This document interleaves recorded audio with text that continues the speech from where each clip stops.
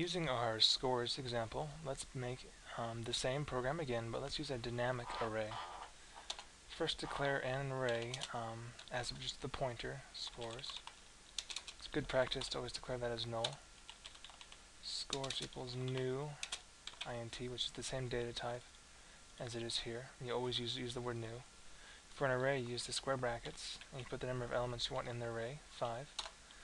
And it's good practice again to check if the value returned by new if that's null, then you probably want to exit somehow, because then you didn't get the memory. So for this case, I'll just return 0. And let's do the same thing we did before. Scores equals 88.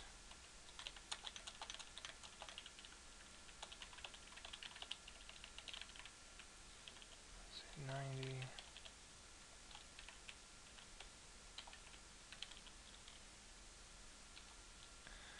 And let's make the average. Again, the same process of using a for loop.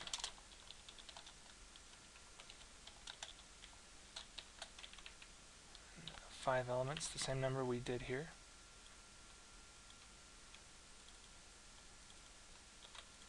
Scores plus equal that. Then average divided by the number of elements, which is 5.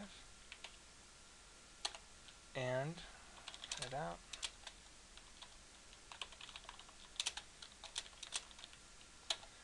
And don't forget this part. This is the important part. Anytime you use the new operator, you must take the same variable name and delete that value. That way you free the memory that was allocated by the new.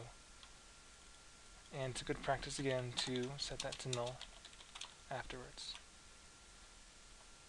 Let's see if that works. Average is 90. Sounds about right.